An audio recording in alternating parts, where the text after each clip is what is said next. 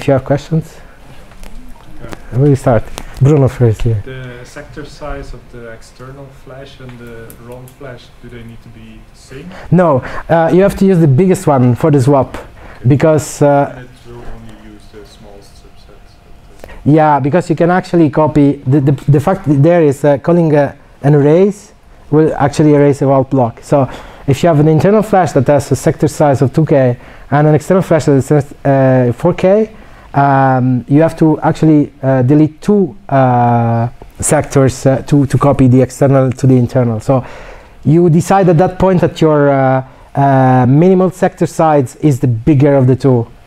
But you can also scale this, because the fact is the bigger the sector is, since you're doing swap operations, the shorter the lifetime of the flash is, because it has a limited number of erase and write operation you can do. So if you use a bigger swap partition, it means that the flash was up much slower. So you can also actually use that for as a choice, let's say. Yes, Peter? Do you also support hardware helps like TPM or HIVs? Not directly in wolfBoot, but we do have the components in wolfcrypt and can be enabled like when let's say I don't have an example already coded with that, but it's kind of trivial to get secure elements that are already supported by wolfcrypt into a secure boot solution that's powered by wolfBoot. So it's possible, but not there yet. Yeah, it is possible, because wolfcrypt, which is the engine, the core, supports some of them. Specific TPMs, I can tell you that we support the Infineon one, the ST33, probably a third one, for the TPM in particular. But there are a lot of secure elements that use PKCS 11, I don't know. There's many different hardware there, you know. So, especially with the partners that provide hardware in advance, we're able to provide up to date implementation, but sometimes we have to ask for a contribution to get that specific component working with a specific solution. Yeah, I heard you talk about the suit specification. Yeah. IETF. I was just wondering to which extent you were able to follow this specification. Also, if I'm sure it's not really finished yet, it's still a draft yet. So Yeah, exactly. It's still in the draft phase. We do follow the suit guidelines.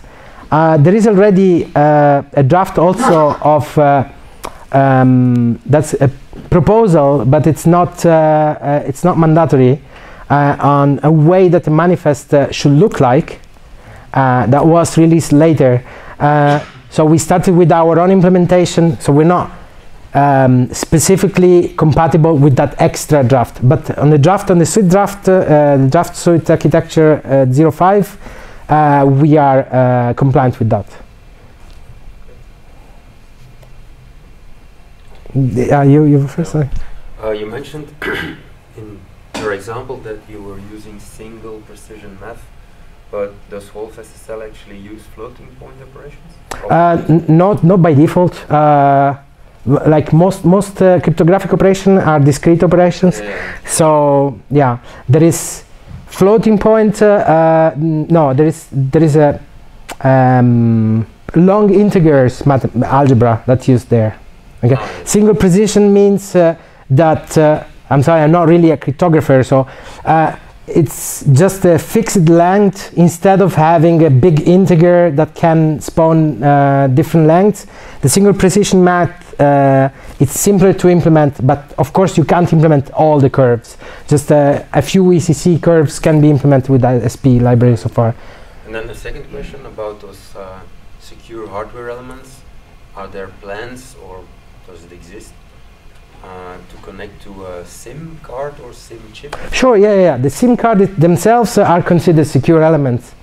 So the SIM card is probably the simplest example of a secure element, because it can store keys, but it can also do the operation itself. And you can interact with that? Yeah, sure. Most of the secure elements actually look like a SIM card. Oh, that's great. So it's it's kind of there is a overlap between the two markets. You have the question, yeah? Sorry.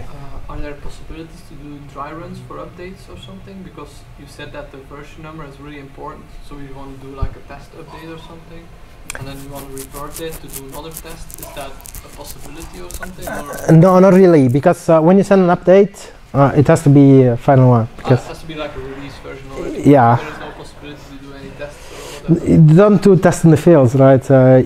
The test is in the development side where wolfBoot is probably disabled, or just you're just doing your development. So then you think it's like better to do it with the JTAG or something before the. Yeah, right. Because if you're flashing something with an over-the-air mechanism, you're flashing something that's remote, and you can't normally reach with your JTAG. So that's already on the deploy phase. So it's more. Yes. If you ever fill up your 32-bit version number and it's uploaded, Well, you're basically stuck. yeah, I would discourage sending 4 billion updates to your device. Just suppose But at that point, you can just use JTAG.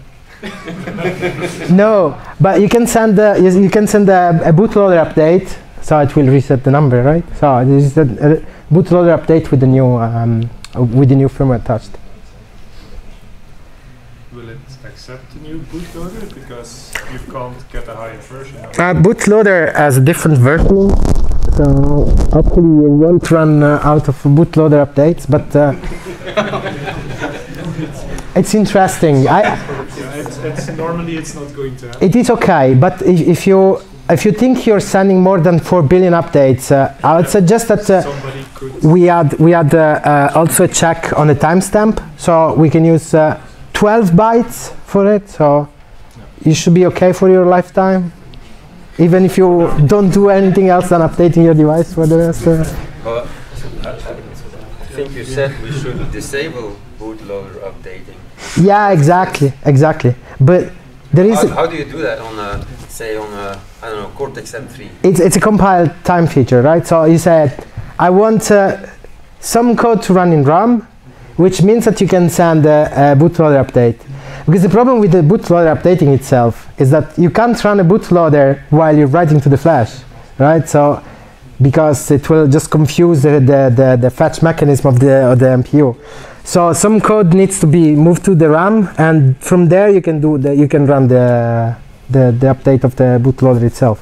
But it's a feature that's optional, so you don't have to enable it. It's a compile time. When you define a project, you decide, should my bootloader be updatable? The standard says it shouldn't, but I want to keep this for myself, maybe because Bruno will run out of the version numbers, so we have to prevent that, or because he will lose his private key and probably gets compromised, so we want a revocation mechanism that doesn't require the whole This is a compilation flag of the bootloader. Yes, yeah, it's a feature of the bootloader that you can decide to enable or disable. Disabled sectors from being guaranteed. Does it mean that update of bootloader is not tier resistant? Is that what? If you remove power during the bootloader? Exactly. Yeah. It is not. It is not power safe, power fail safe. But it should be an emergency procedure, right? So just ensure that there is someone looking at the power while the bootloader is updated.